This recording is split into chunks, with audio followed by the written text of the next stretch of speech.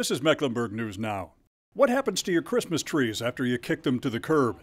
Well, 30,000 of them come here, Compost Central, a county-run operation that turns landscape debris into black gold, compost. It's a multi-step process that starts at this monster grinder. In no time flat, the trees are reduced to a chunky brown pile of mulch that takes a second trip through the grinder.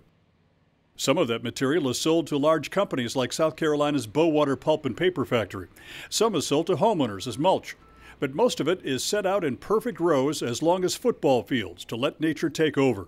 Over a period of 7 months, the shredded wood goes through a chemical change, heating to 140 degrees in the middle of the pile. The mulch looks like it's a brown color, and then the compost looks like it's real black. What's that process? How does that happen? It's just a difference in the time that it's been out there.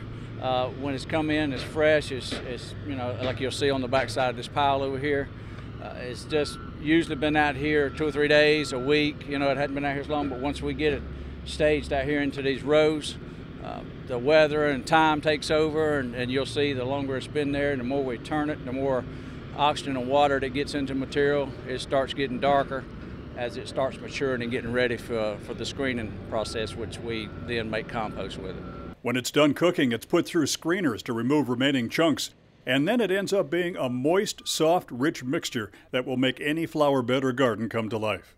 In the spring, when demand is high, customers driving everything from 18-wheelers to pickups will pick up every bit of this compost, just in time for the cycle to start all over again.